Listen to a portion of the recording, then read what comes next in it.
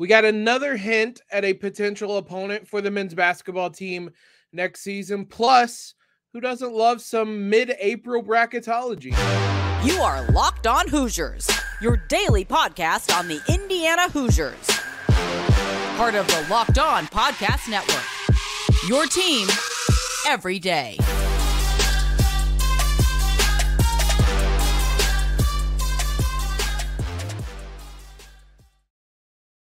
What is up, everybody? Welcome into another episode of Locked On Hoosiers, your one and only daily one-stop shop for everything IU athletics. I'm your host, as always, Jacob. Want to thank you guys for making us your first listen, your first watch every single day. I see that love on YouTube. We are within probably about 20 subscribers, as I say this, of 1,000 subscribers. Hit that subscribe button if you guys can. Let's get to 1,000. We're getting there way quicker than I ever would imagine. So let's get past this. Can we do it by the end of the week? I would love it if we could. Let's look at IU's schedule. We got another little bit of a hint as to a potential opponent, I guess a potential set of opponents. We already know they're going to play two of UConn, Texas, Louisville, and Madison Square Garden. We know they're going to play Kansas. The Gavitt Games are kind of this thing that it's been rumored that it's on its final years, and there's always so many questions about it. I feel like you can never really nail down who's going to play in it, when it's going to be. Part of the problem is there's only 11 Big East teams, and there are 14 Big Ten teams. I just love that sentence. 14 teams in the Big Ten. But nonetheless, we got a report from John Rothstein on Tuesday that the Gavitt Games were going to potentially feature all 11 Big East opponents for the first time. That's your other problem, is that it doesn't even ever feature everybody. It's just kind of picking and choosing, and it's a mess. With the Big Ten ACC Challenge going away, expanding this into a whole conference thing would make sense, even though, again, Big East can't match them in terms of numbers. But at the very least, you have 11 programs versus 11 programs. Like I said, I believe this is the first time you would have all 11 teams competing. So what would that mean for Indiana in terms of potential opponents? Well, I can basically guarantee it's not going to be UConn, because there's a good possibility they play UConn at Madison Square Garden.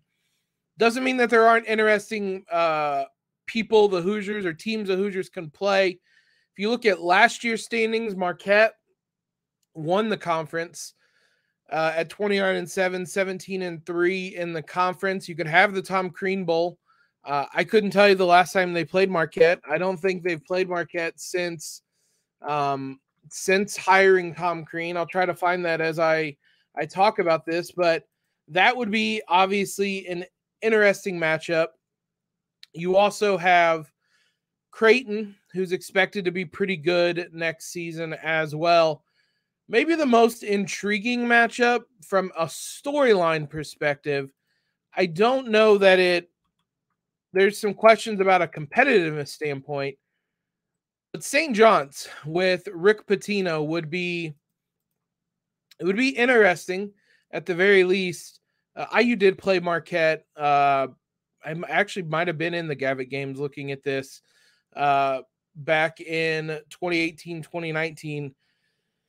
This game escaped my mind. I totally forgot about that, but that they did play that one time. I'm sure some of you were screaming that at me. It was a ranked Marquette team that IU just kind of shut down. I do vaguely remember this now, but maybe we get another matchup there. St. John's, like I said, makes some sense. It's going to be interesting. I assume Purdue and UConn, if Zach Edey comes back, who he officially entered the NBA draft on Tuesday, but he's maintaining his college eligibility. We'll see. He's kind of in the same boat that Trace Jackson Davis was last year, where if he gets drafted, it would be late second round. The problem with him is I don't really see a whole lot of ways that his draft stock is going to change. He's just kind of is who he is. He's not going to step out and add a three-pointer. He's not going to get more mobile.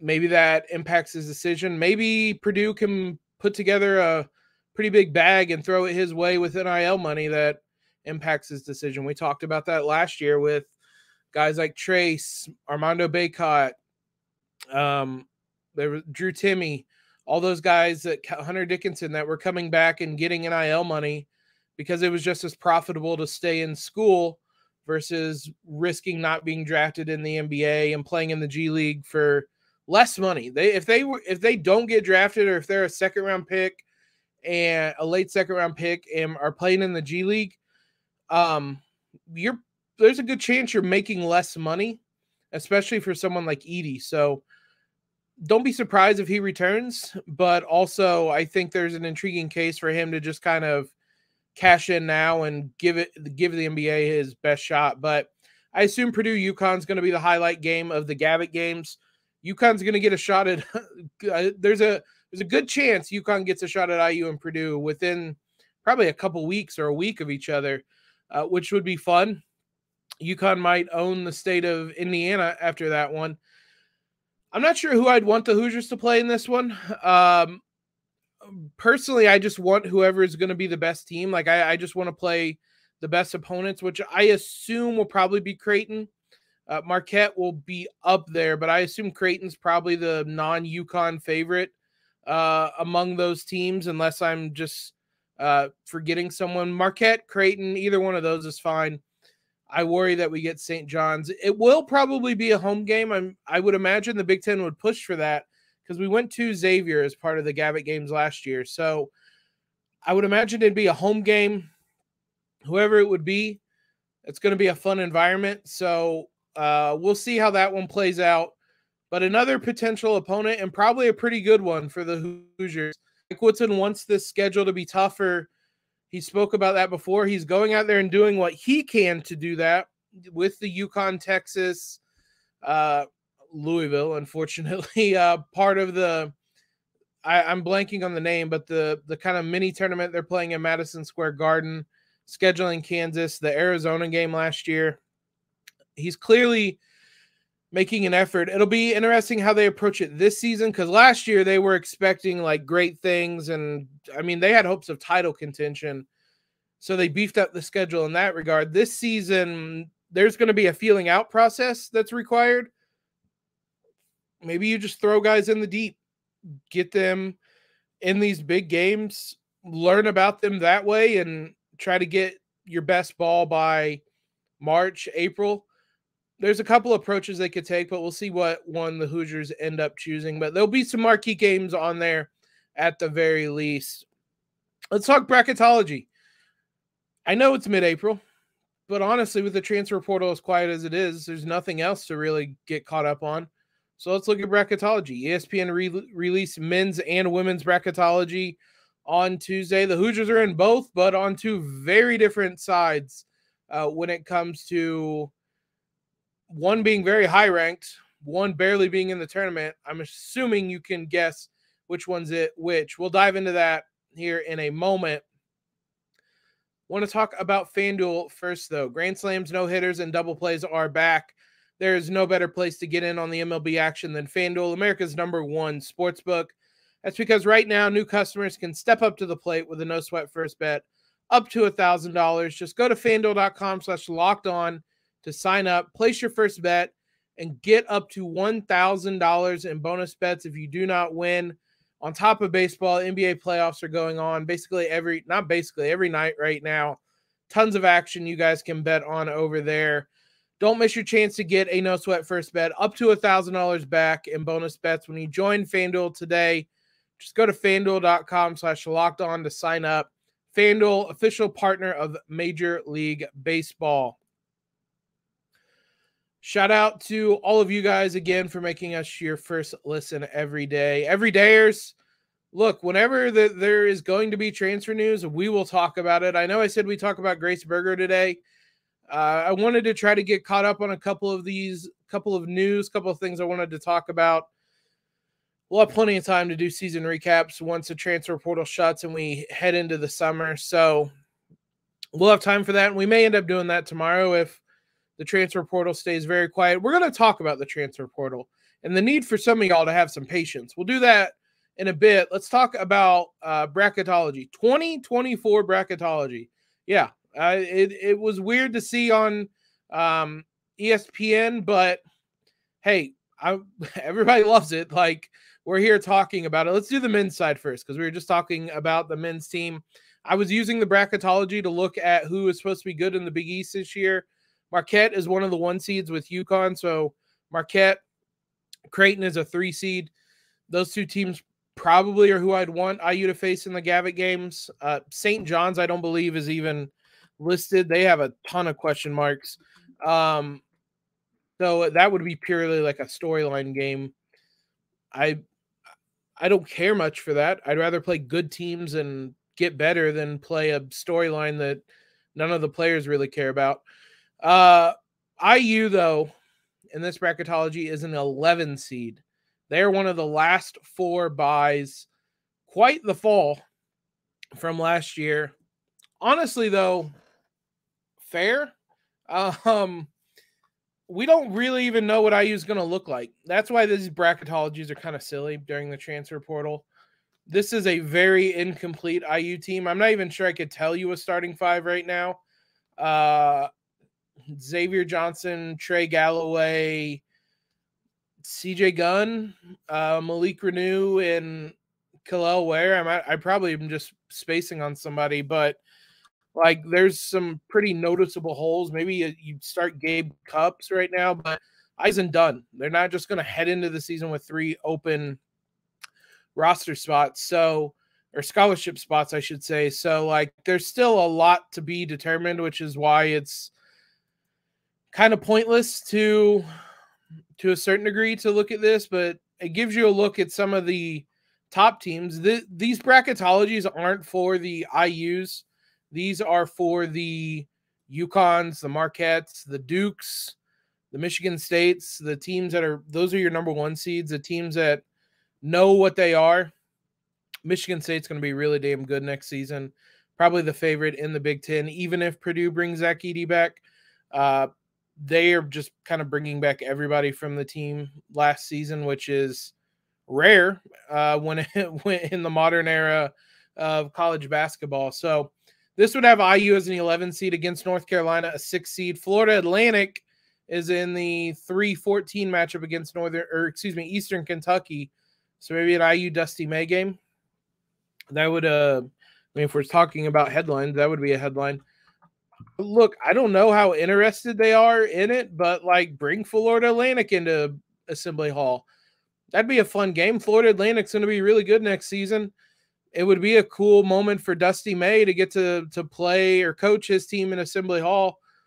Why not? I mean, I don't know if Florida Atlantic wants to come to Assembly Hall, but why not? I guess we should, like, the Kentucky game might actually be happening this year too, or maybe next season. That's obviously on the docket as well. That was very much a topic before the season and like into the early part of the season, but just entirely went away.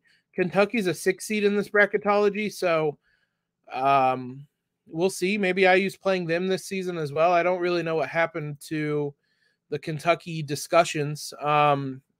They could come back. I assume they were just put on hold because of the season, and they'll revisit them this summer once recruiting has slowed down a little bit. So we'll see about that as well. Let's flip to the women's side. A lot of usual suspects when it comes to women's bracketology. Your number 1 seeds are UConn, who, if healthy, are probably the number 1 overall seed next year. LSU, defending champions, bring back Angel Reese. Utah, who was one of the best teams in the country this season and was in an argument for the last 1 seed. And Iowa, who has a really big hole in Monica Sinano to replace, but obviously they have Caitlin Clark. Indiana comes in as a 2 seed. They would be in the Utah region. They would be going to Portland as like the regional, the 2 regionals this season or next season, I should say, are Albany and Portland. They were Charleston and Seattle, I think, this past year. So they're kind of one very East Coast, one very West Coast. It doesn't favor someone quite as much. I mean, that's a UConn home game, but I mean, we literally played UConn in a home game in the tournament before. So the NCAA loves nothing more than handing that to them. IU would play Vermont, while NC State and Mississippi State would be the 7-10 matchup. It would be in Utah's region. The Ole Miss is the 3 seed. Texas is the 4 seed. Florida State 5, UNC 6. There's not a whole lot in the way of storylines in this one. You know what I want in the tournament is Miami again, but Miami isn't even in the tournament. The Cavender twins aren't coming back. They aren't even playing basketball. They might be going to WWE. That's not even a joke. Like, that was a headline. They're signed to an NIL deal with WWE, and that might be a thing. Okay, fair enough. That's not a path I thought they would have taken, but I want Miami again. Hopefully they make it so IU can get some revenge, because that one's going to hurt for a really long time. But again, this is a incomplete IU team. They have a lot of roster or scholarship spots. I keep saying roster spots, scholarship spots open. There's going to be some movement on that front eventually. But we'll see. We obviously, if you guys want to go back and look, we talked about the possibility of Haley Van Lith coming to IU. She was on campus reportedly at LSU this week. It might have been on Tuesday, actually, specifically. That might be done and dusted for IU. LSU has a hole at point guard. She's going to want to go to somewhere that is going to be a title contender, and we just said LSU's a 1 seed. So, look, if you lose out a recruiting battle for Haley Van Lith to LSU, like, fair play. IU shouldn't have, like, I don't want to say choked, but they shouldn't have been upset in the second round. If you were the team that made it to the Final Four, maybe you're more enticing to that type of player. But nonetheless, IU is going to do damage in the transfer portal. They will get people to come in. They have some players coming in, 2 really good players, recruits coming in. IU's going to be fine next season, and as evidenced by being a number 2 seed in bracketology. Let's talk about the transfer portal. We've hinted at it. Had a really interesting comment, and I mean that sarcastically, on a video from this week. I want to talk about that and use that as a talking point for why everybody needs to calm the hell down about the transfer portal. We'll do that here in just a moment. So I had a comment, as I said, on one of the videos this week. I'm not going to put the person on blast. I'm not even going to tell you what video it is. It just got me thinking about this whole transfer portal and things like that. I mean, the commenter couldn't even spell Jalen Hood-Schifino's name right, and he played an entire season at IU. Like, if you're not even going to get to that point, like, don't criticize. Like, learn how to spell the name of the dude that dropped 35 on Purdue. I feel like he earned that much at least, but the gist of the comment was that Mike Woodson could not recruit. The coaching staff was doing an atrocious job at recruiting, and they were getting lapped in the transfer portal. There was a lot of things that you just had to overlook that they wrote off, except for Jalen Hood-Schifino, whose name was spelled wrong, which you can't say except that. Mike Woodson hasn't had a ton of time to recruit. He kind of had a little bit of time when he was first hired, and he got Tamar Bates. And look, getting that commitment, you don't just write it off just because Tamar Bates didn't pan out. You get guys all the time that don't pan out. He's still landed a 5-star recruit. Like, that doesn't, you don't just swipe that away. He got Jalen Hood-Schifino. He got Malik Renew, who just wasn't even mentioned. Malik Renew is, I think, positioned to have a really big season next year. The commenter said that you can't count Kalel Ware because he has energy concerns dating back to high school. Again, if your argument is to not count the lottery pick that IU got, not count the 5-star recruit IU got, and not count the number 2 player in the transfer portal that IU got, then yeah, I guess Mike Woodson probably can't recruit. If you're taking away every win he has, as well as ignoring Malik Renew, who was a top 30 recruit that IU got and had a strong freshman season. It's a dishonest criticism. But what I wanted to discuss about it is the need for some patience, guys. I know it's exciting, the transfer portal is, and you guys have been crushing it in terms of like watching the videos. I'm enjoying the idea of kind of thinking about some of these guys as players on the team next season. That's fun. Also, we're not even like beginning to get into the transfer portal. Players can still enter the portal until May 11th. It's April 19th. That's 3 more weeks that players can even enter the portal. We're a long way away from this being done. There are going to be impact names that still enter the portal. Patience. And we clearly have seen things happen behind the scenes that we're not even aware of, which I think is the biggest thing people need to accept. Accept that you don't know what you don't know. Like, Kalel Ware went from not on IU's radar to, oh my God, he's going to commit in like 72 hours, maybe a little bit more than that. Nobody thought Kalel Ware was someone IU was going after, and then he was being recruited. He was on campus. He had a hell of a visit. People thought he was going to commit before the visit was even over, and he needed a couple more days and did so. That all happened inside of a week. That happened in like 4 days total. Patience. Things change very rapidly. Other people committing to places shifts the landscape. The idea that IU's getting lapped in the portal by who? No, it's not like anybody's out there just gathering up all the recruits and nobody else is doing it. And it's not even like, even if it was, it's not a rival. It's not like Purdue is just getting all these recruits. Purdue has their own concerns about the recruit that could be decommitting. I'm not even going to dive into that because that's all rumors right now, but it'll be a discussion if he does decommit. Everybody's going through this, guys. I think at the end of the day, this is what college basketball is now. Accept it. Know that at the end of every season, there's going to be a couple weeks, a month of uncertainty as you navigate putting together a roster again. That's what should happen. Players should have the ability to move. If you look at Tamar Bates, he did nothing wrong in terms of his approach at Indiana. It just wasn't the right fit. Things didn't work out. He can go to Missouri now and have another shot. I am fully in support of that. And I don't know why you wouldn't be in support of that. That's the types of situations that I think players are entitled. There's some 1,000 names still in the portal. Patience. I know I'm speaking to a vocal minority, and a lot of you do have patience, but I just have found it a little silly, some of the overreacting to the portal. Calm down, guys. We'll get there. It'll be fine. If you don't trust Mike Woodson at this point, I don't know based on what. He's done great at recruiting, and he's put together a winner on the floor.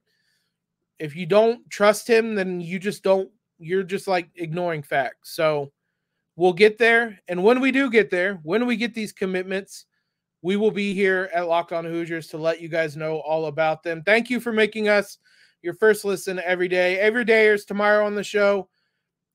I'll commit to it now. If there's no recruitment news or transfer portal news, we will talk about Grace Berger and what she meant, the legacy she leaves behind for the women's basketball program. Excited to see her with the Fever next year. So follow us on Twitter at LO_Hoosiers. Subscribe to the podcast, leave a rating and review, all that great stuff. I've seen the ratings, the recent ratings. I thank you guys for those of you that listen daily or nightly at work. I know it was the latest review that you listen each night at work. Thank you. I appreciate all of you that continue to support us. As always, guys, I hope everybody has a terrific Wednesday. And most importantly, LEO.